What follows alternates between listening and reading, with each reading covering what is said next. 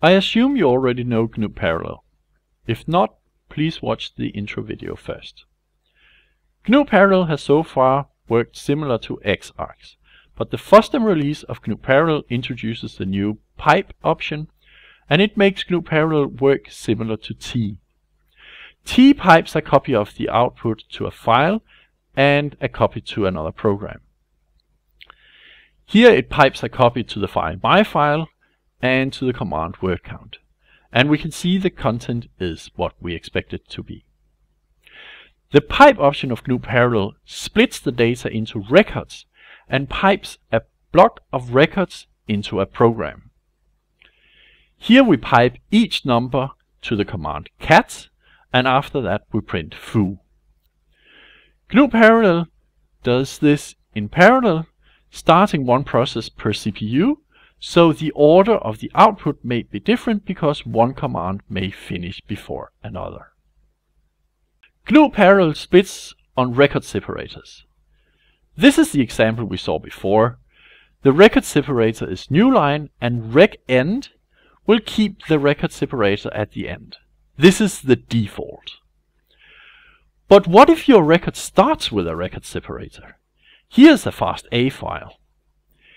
Every record starts with a greater than sign, and to keep that with the record you use rec_start.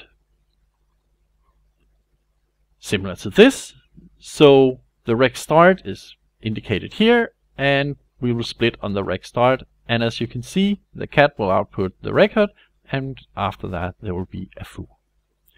But what if you have both? Mbox files is an example that has both ending and starting record separator.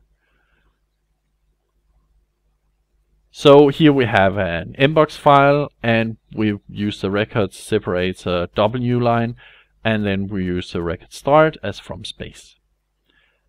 So let's look at that. And we can see here an email with two new lines, then we insert our foo, and then we use from space to indicate a new record, and goes to the next email, and we can see after that email it inserts a foo, and here's the third email. And it ends there. GNU Parallel cannot guarantee the first record will start with a record separator, and it cannot guarantee that the last record will end with a record separator. You will simply get whatever is first or last. But GNU Parallel does guarantee that it will only split at a record separator. So far we have used -n1. This tells GNU Parallel to pipe one record to the program, like this. But we can choose any amount. This will pipe 3 records into cat, and if there's not enough, the last will just get 2 records, and that's the last one up here. However, using -n is inefficient. It's faster to pipe a full block into the program. Here we tell GNU Parallel to split on new line and pipe a block of 500 kilobytes into word count. The default is 1 megabyte, as we can see here. You can also see that the records is not exactly the same, and that is of course because GNU Parallel splits at the record separator, and if it has to take a little more or a little less, it'll do just that.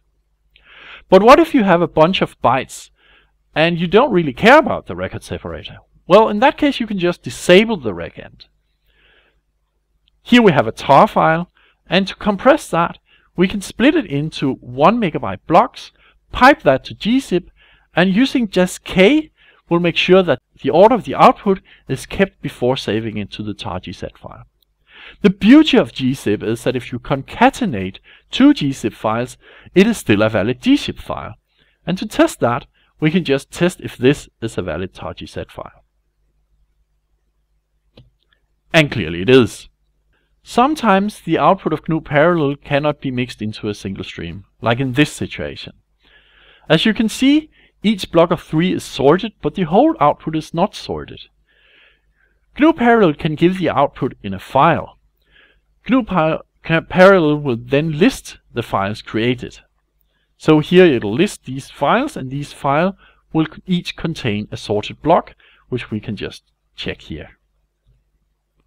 So the block itself is sorted. Sort has an option -m to merge sorted files into a sorted stream. So by using this, we will get the file names, and then we'll pipe that into parallel. Using -m, it'll append the file names as arguments here. And using -j, we can make sure it'll only run one program. Sort then uses -n to sort numerically, and m for merging all these files together. The only part missing now is cleaning up by removing the temporary files. We can do that by appending rm. So here we will put in all the files, and we will then, after we've done sorting them, we will just remove the temporary files, and we will get the sorted here, and they'll be gone from /temp. Thank you for watching. If you like GNU Parallel, please post this video on forums, on blogs, on Twitter, on Facebook, or LinkedIn. Please join the mailing list. You can also request, or maybe even write, a review for your favorite magazine. You can request or build a package for your favorite distribution, or you can invite me as a speaker for your next conference. If GNU Parallel saves you money, please donate to the FSF, or have your company do that. And you can find more information about GNU Parallel at GNU Parallel's website.